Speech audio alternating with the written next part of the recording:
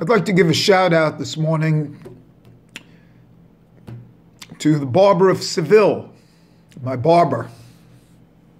They say always start off with a little humor. So that's my humor for today. Because actually I'm going to delineate and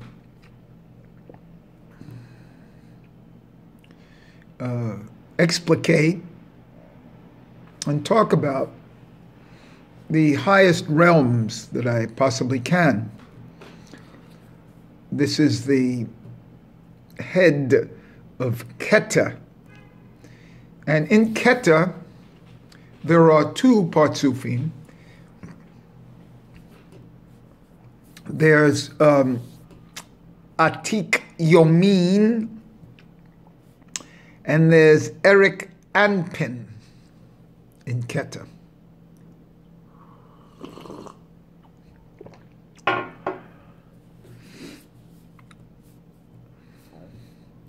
Atik Yomin has two dimensions.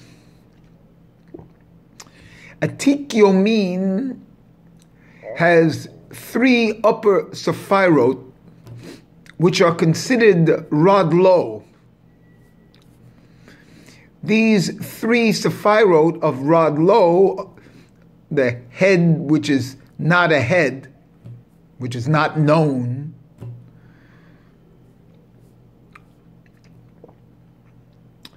are above and uncovered. So, it's like on Yom HaKippurim, it's a covering. This is at the level of no covering. And up there are three sephirot. It's Keta, Chokmah, and Bina of Atik Yomin. Now, Atik Yomin means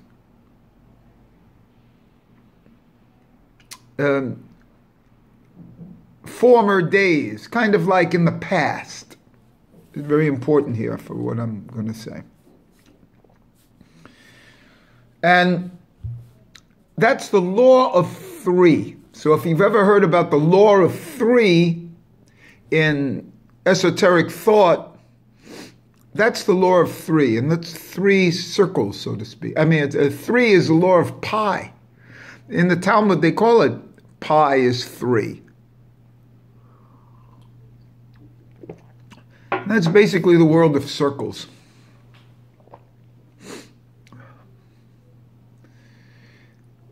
Underneath that law of three, in Atik, are the lowest seven of Atik. This lowest seven is another dimension. That's the law of seven. That's the straight line, so to speak. This law of seven is also, obviously, in a Shabbat mode, because seven is 7 days of the week. 6 plus 1 here also. But the upper part is the law of three.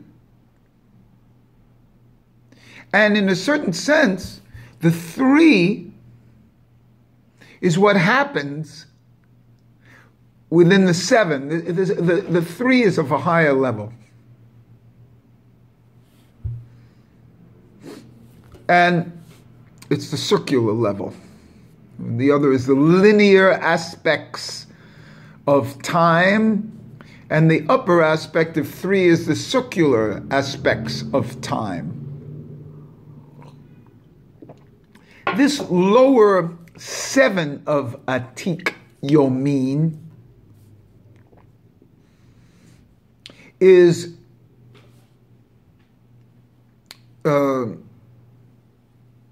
the inner dimension of Eric Anpin, which is the second level within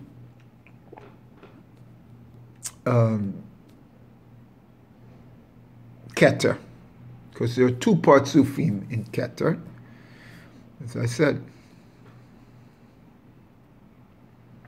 And so it encloses, this 10 encloses the lower 7. It enrobes them. So the lower 7 is the inner dimension of an external dimension of the 10 Sephirot of Eric Anpin. This is also very important because of the concept of 7 within 10. It's also 17, that's Tov. So that could be here, but the point is that the 7 is delineated and depicted and distributed, is the word, within the 10 of Eric Anpin. And these are what are called the 3 heads of Keter. The Rodlo, the Atik Yomin as 7, and the Eric Anpin as 10.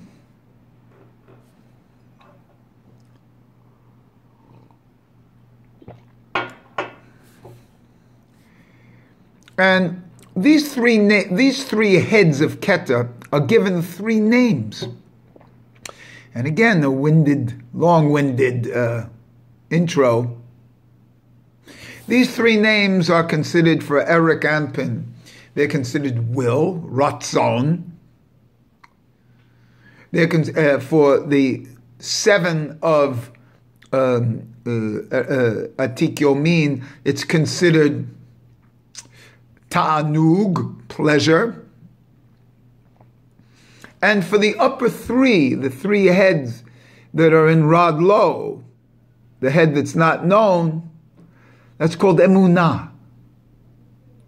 Because Emunah is beyond knowledge, can't be known. It's just the faith. That aspect of Emunah is the highest level that one could get. But one of my things is that I've been told what these 3 heads mean. I've read it, in Hasidus and Arizal kind of stuff. There are 3 heads. I can tell you there are 3 heads. But do these words go along with these 3 heads? Are these 3 terms the highest terms in Judaism? Is it Ratzon, Ta'anug, Emunah? Is it will, desire, pleasure, and faith?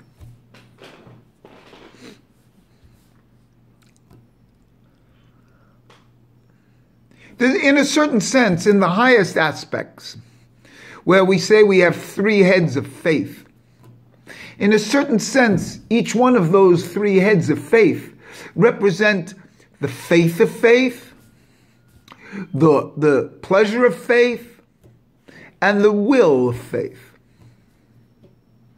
Each of those 3 heads is a representative of a dimension of the 3 heads themselves.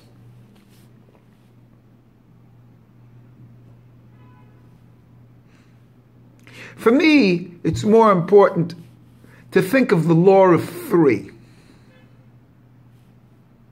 And that is the highest level. The highest level is the law of 3. More than expressing it as emunah. So this is a Hiddush. I'm giving new names to these impossibly high levels of dimensions. It comes down in metaphysical thought. I didn't develop the law of three. I mean, Judaism expresses the law of three in the law of the half shekel, the 3 half shekels. And then, quite frankly, the law of three is expressed in the grace after meals. It's expressed in the oaths, and that you always have to have 2 of those 3. You know, the 3 oaths of Shabbos, of bris, and tefillin. And so you always have to have 2 of those 3. It's the same thing with the grace after meals. So this is a very important thing of having 2 of the 3. This all comes from Rod Low, because there are 3 up there. This is the law of 3.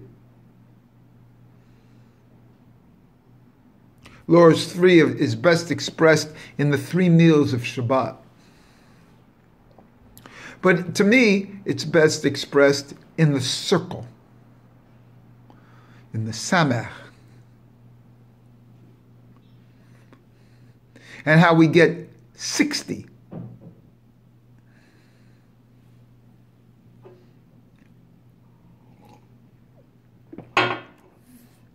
So the law of 3 is the highest law. And that comes from Rod Low area. Then we have the law of 7, which is expressed in Atik Yomin. It's expressed in, Atik Yomin. And those are the 7 lowest sephirot of Atik Yomin. And they form into 3 lines. Remember, the law of 3 is now forming into 3 lines. So the law of the 3, which is a circle, manifests downward into 3 lines. And that's why on the tree of life, you have 3 lines. You have a right, left, and center. And to depict the tree of life, you have to have center. Now, very often in the law of 3, up in Rod Low, they depict those 3 in a linear fashion. A Keta, Chokmah, and Bina in a linear fashion that like comes out of the center line. And then after that linear fashion of the law of 3, up there, then it splits in the lower dimensions here into 3 lines. So it's natural that the law of 3 of the center, that the Keta stays in the middle, the Chokmah stays on the right, and the Bina stays on the left. And this is the source of the 3 lines that are Hesed, Gevurah, and Tiferet down the middle.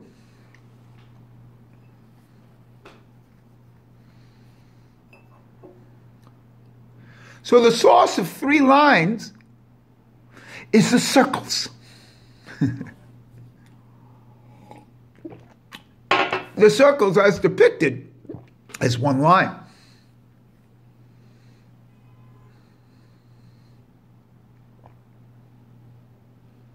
As pie.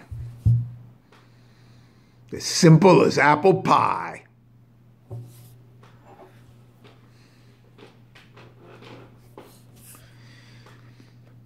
And it's funny that pi is like 22 sevenths, 22 letters over the 7 doubles.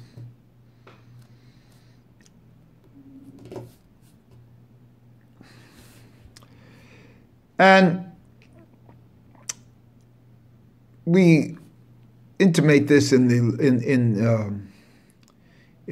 Sefer Yetzirah, because there are 3 mother letters. Then there are 7 double letters.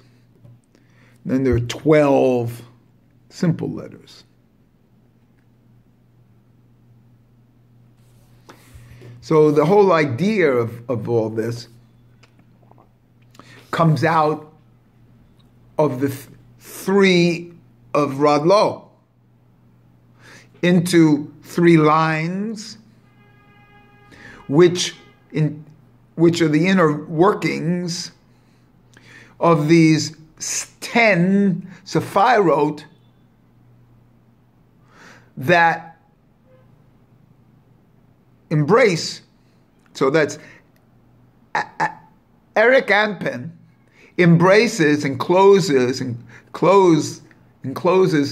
the 7 lower sephirot of Atik Yomin.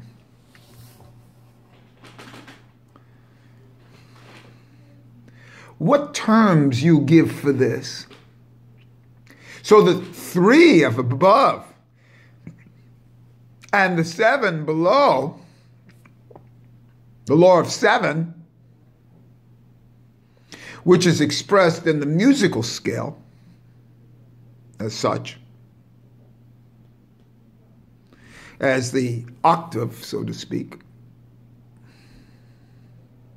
as the melody is a 7, but the harmony is a 3, because, you know, in most musical things it goes like 4, 5, 1. There are three chords, you know, major, dominant, major, and then in jazz they do it 2, 5, 1. The 2 is really related to the 4 as a minor third down. So the structural chord formation is a 3, and the melody is the 7. 3 and 7 make 10, and that's how we get Rick Ampin, because that's starting to bring it down, so to speak, into the physical world, because from there we go from Atik, and from Keta, then we go to Atzilut, starting to bring it down.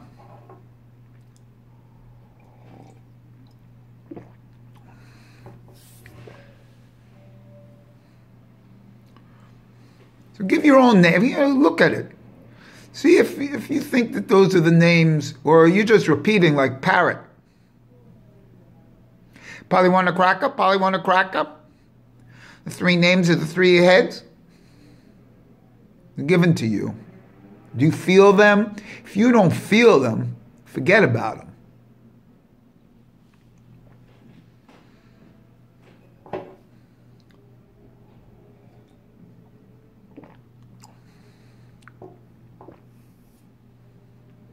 So these 3 heads, now for me, why are those, let's forget about Rod Low right now. Let's just go into, Rod Low is the 3 highest aspects of Atik Yomin, but Atik Yomin is the Partzufim. And Atik Yomin means former days. It's kind of like in the past, ancient days. Ancient days are in the past. And so in a certain sense, it's the dalet in the back of the tefillin. And Eric and that's internal now. Eric Anpin. Erich means long, lengthening. And Anpin, this all comes from what they call long breath from the nose, which is a whole other story, you know. But Eric Anpin means long to the front, facing, forward, sort of. So we have a backwards in Atik, the highest level, like going back in time, and then the forward of a Rick Ampin going forward. See? And so this is the way we walk. The top from the Tiferet, from the diaphragm, from the tibor, from the diaphragm area where we do our gartle. Remember, we do the gartle at the diaphragm area, not below the belly button, but at the diaphragm, because in a certain sense, this is the middle. And it's how we delineate, I keep using that word, this is how we divide our backward days and our forward days, and our forward motion. So when we walk with the legs. Again, the legs start from the gargle area, like in yoga, high-waisted, high set, and the head goes backwards.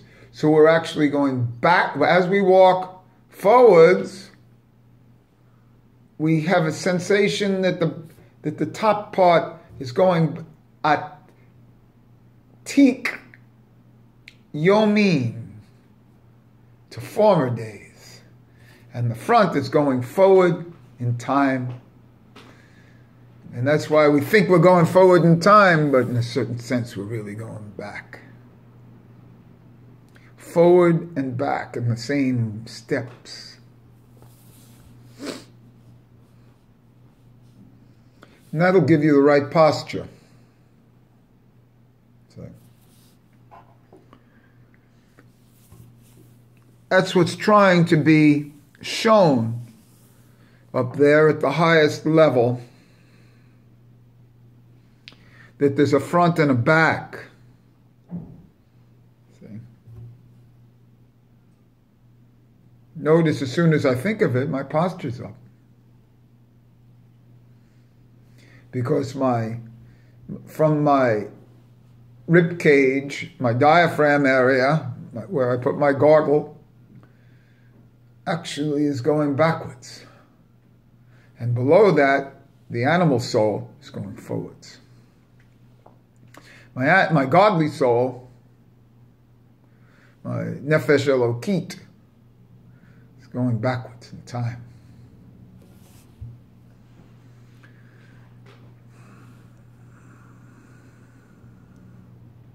You are two souls. You have a godly soul, and you have an animal soul. And the beauty is you really have three souls. Your third soul is actually the sikalit, which they consider the three highest aspects of the animal soul that transforms up into the godly soul.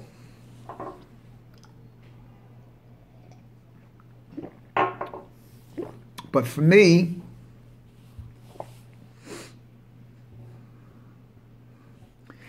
it transforms even more. Transforms into Raglo. Nefesh Sikalit can transform into Raglo. And that's how we bring the animal to the highest realms. This is the sacrifice of the Ayil on the altar. Because where was this? This is the Ayil, the sacrifice of the Ayil, where Yitzhak was, is the Evan Shatia. It's the Holy of Holies in the temple, the foundation stone. That foundation stone is in Evan, Aleph Ben Nun. Stone It's an oven. It's a father and son. The son was the ayil. The sacrifice was heaven. This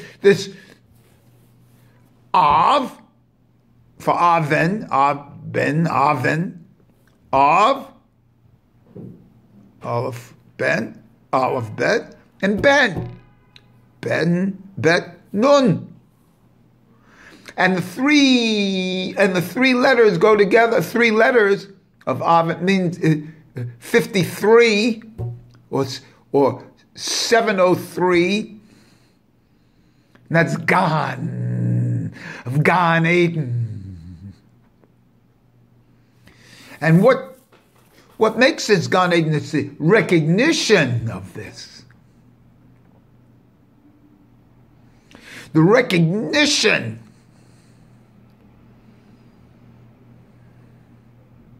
and this transforms the individual.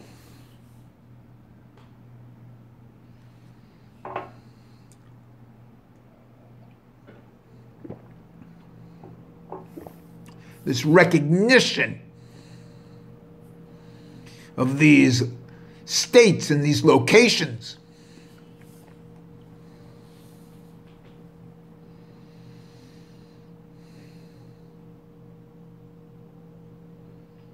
What a beautiful, wonderful thing to be in that consciousness, to explore, I was going to say, to sensate that consciousness. Isn't that physical life enough? Does it have to be on the outside? Isn't it outside enough? The physical consciousness to sensate this kind of level.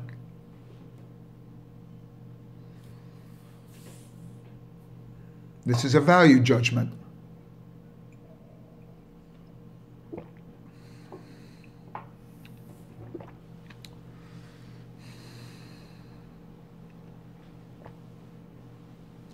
So these are the 3 levels of the highest domain. And in those 3 levels, it's the manifestation of the 3 of the highest level. And these are the laws of 3 that manifest into the laws of 7. So if you think you're into something with the 7, then see where they emanate from. They emanate from the 3.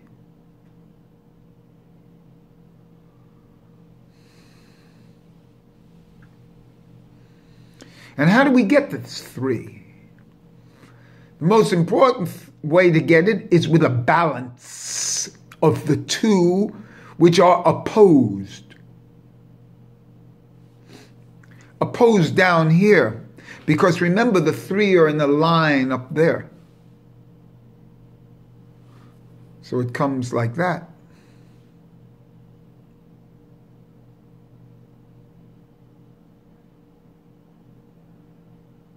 But how to get back up is the key. Back up. Back up and back up. Back up and back up. Back up and back up. And you'll get there.